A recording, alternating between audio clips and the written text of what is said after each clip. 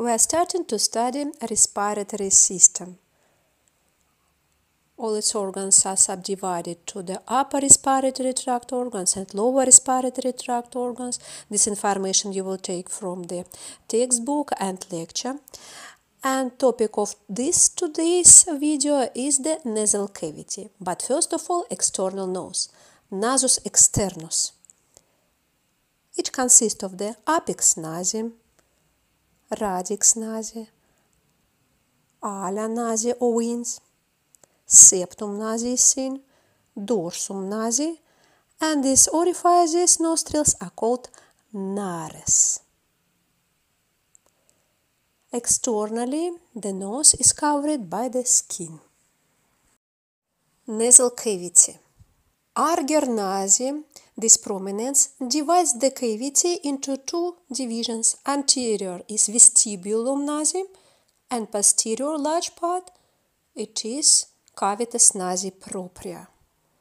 There are two halves in the nasal cavity which are separated by the septum nasi.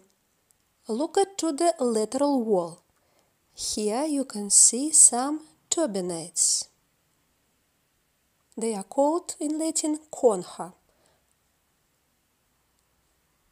It is concha nasalis superior, concha nasalis media, and concha nasalis inferior.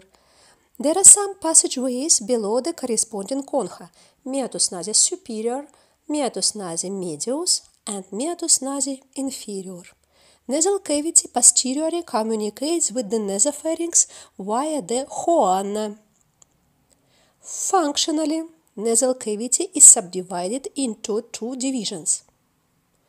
Regio olfactoria, which occupies the region of superior nasal concha, superior nasal meatus, and superior nasal wall.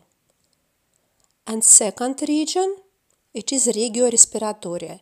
It occupies the region of the middle and lower nasal conchas and their passageways. Lower wall of nasal cavity is formed by hard palate. Construction of the upper wall. It is the nasal bone, frontal bone, lamina cribrosa of ethmoid bone, and sphenoid bone. Septum nasi or medial wall is formed posteriorly by bony part and anteriorly by cartilaginous part.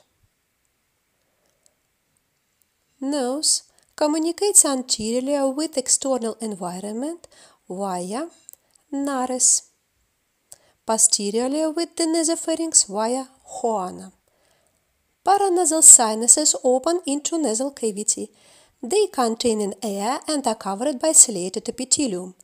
Sinuses which lead into the middle nasal meatus, it is sinus frontalis and sinus maxillaris, and anterior and middle ethmoid cells. Sinuses which lead into the superior nasal meatus, it is sphenoid sinus, and posterior ethmoid cells. A look at the natural preparation. Here you can see vestibulum of nasal cavity. This is arger nasi or limen prominence, and cavitas nasi propria. Look at the lateral wall.